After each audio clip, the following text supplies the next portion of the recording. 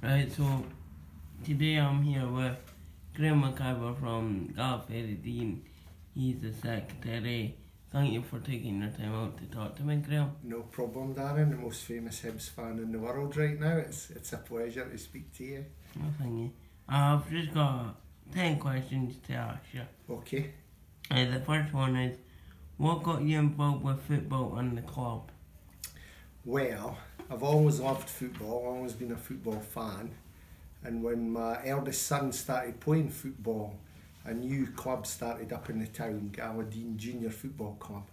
And I volunteered to help out, and I was given the role of secretary of the junior football team.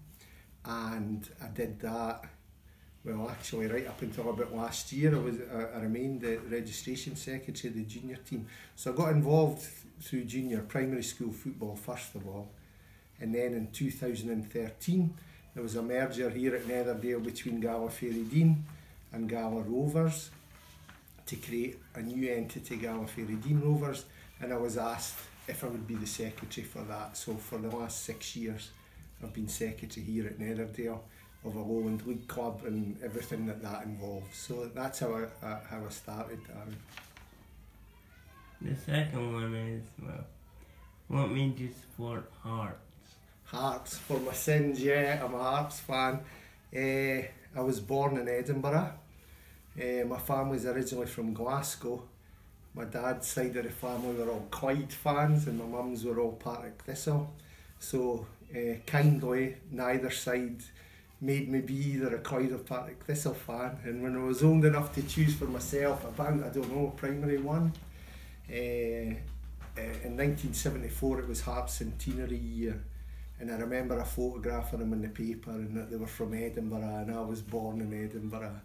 And I literally just started supporting them from then on. And it's they've either been the best thing in my life or the bane of my life for most of the intervening time since.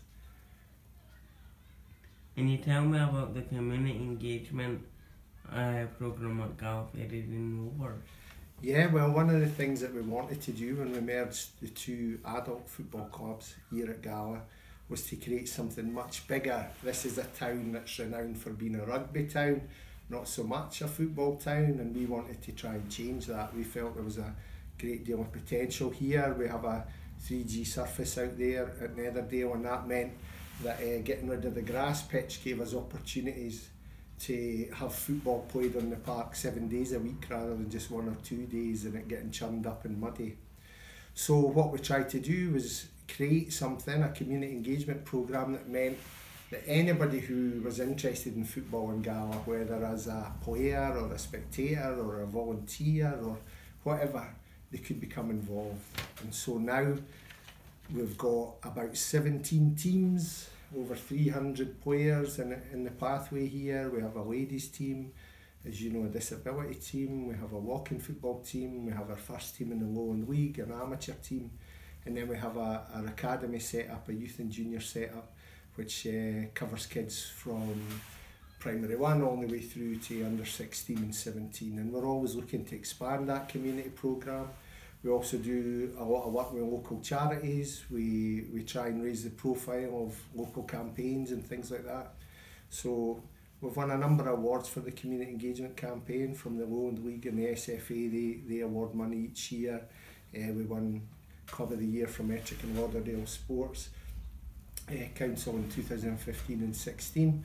So we're really proud of the community engagement programme here, and we think there is a place with over 100 volunteers on top of over 300 players. We think literally if you're interested in football and you want to get involved, then you can do that at Dean Rovers. What inspires you? Well, when you see the amount of kids that we've got involved here, when you see the amount that we involve the community here, that inspires me. Of course I want the first team to do well, that's really important. But the fact we've grown to be such a big community organisation, that really inspires me, and it's been brilliant to be part of that. What goals have you achieved at the club and personal? Yeah, well, we're now in the 6th season of being a team in the Scottish Lowland League, which is a considerable achievement. We started off, we were one of the lowest ranked teams that went into the Lowland League. It's an incredibly difficult league. There's a lot of teams, a lot of non-league teams all across Scotland would like to be in our position. So the fact that we've consolidated, stayed in this league, and we're looking to build on that and have a push for the top half next season. We think we've got a really good side here. Potentially we can kick on. So we've achieved that goal. We've achieved the goals of gaining and maintaining an SFA licence. And I suppose the main goal was to create the community club that we've created here, and I think that's been probably our biggest achievement. What is it like being part of the disability squad? Well, it's been a great journey with the disability squad. We took over from Border Sports and Leisure Trust, the disability squad that you yourself were involved in, about 3 years ago now. And it's been one of the most successful parts of the community engagement programme, I think. It's one of the most rewarding things to be involved with. As you know, this season they're doing really well in the league and in the Scottish Cup. However, for us it's not just about the result, it's about creating a group, ending social isolation and exclusion and stuff like that. The disability squad's been a brilliant part of that, and I'm really pleased that I've been involved in that journey so far. What was it like having me part of the disability team? Well, it was really difficult. You were really difficult. You were one of those players that demanded loads of money and all that. No, I'm kidding. No, it was a pleasure. You were a pleasure to work with. We had a lot of great times at tournaments and stuff like that. And so we were all really sorry when you had your stroke. It means at the minute you're confined to a wheelchair, but we were determined as a club to make sure you felt involved and still part of the squad and part of the team. And that's what we've tried to do, make you feel a sense of belonging here at Galway Ferrydean Rovers, Darren. What would you like to achieve at the club? Well, I suppose the number one goal of the club would be to get into the Scottish professional leagues. That's really what we would like to do, win some trophies. We've been very successful in establishing a base and a foundation here, and we would really want to kick on, get into those leagues, because I think when I look at the Scottish leagues just now, Darren, there's about a dozen teams that come from towns smaller than Galway Shields. So I know that there's potential here for this club to be playing in the Scottish leagues, and hopefully one day we'll achieve that.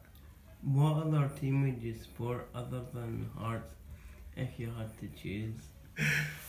Well, I don't know, that's a difficult one. There's another team in Edinburgh, isn't there? Yeah. Edinburgh City. I suppose I could go and support them. But no, I can't imagine supporting a team other than Hearts, and of course Galway Ferrydean Rovers. Just now I split my time between Hearts and Galway Ferrydean Rovers. I suppose if anything was to happen up the road at Tynecastle, I'd become a full-time Galway Ferrydean Rovers fan. Where would you like to see yourself in 5 years' time? With Galway Ferrydean Rovers in the Scottish leagues. I really hope that we can go on and kick on and achieve that.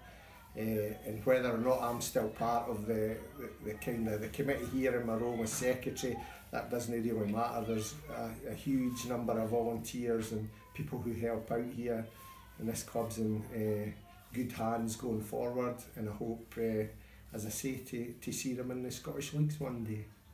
How long are you planning on staying at the club? Well, my role as secretary I'm finishing this summer. That'll have been 6 years, which is quite long enough, I think, for the club to have put up with me and me to put up with the club. But I'll continue in a volunteer role in the background, helping out. We've got a big project on at the minute with the stand being refurbished here, the Historic Scotland Day listed stand at Netherdale. So I'm still going to be part of that, and I'll still be helping in the background. I just won't be in such a prominent role anymore. But I look forward to some time off away from the front line of this club. And I guess you'll, after the role as secretary ends for you, will you still continue taking the boys up in the minibus? Oh yeah, that's probably my most important role actually, never mind secretary of the football team. It's the minibus driver for the disability squad as they play their tournaments at Grangemouth at Littlecare. So yeah, I'll still be doing that and still be stopping off for takeaways at Burger King and KFC at Straighton. Why do the Galway Disability Squad not do tournaments down here? Well, we would like to do that. The reason at the minute that the tournaments are held at Little Kerse, which as you know is quite a big football facility in central Scotland, I think because there's teams come from all over Scotland, the SFA like the fact that it's somewhere central in the central belt of Scotland, and that's why everybody travels to there.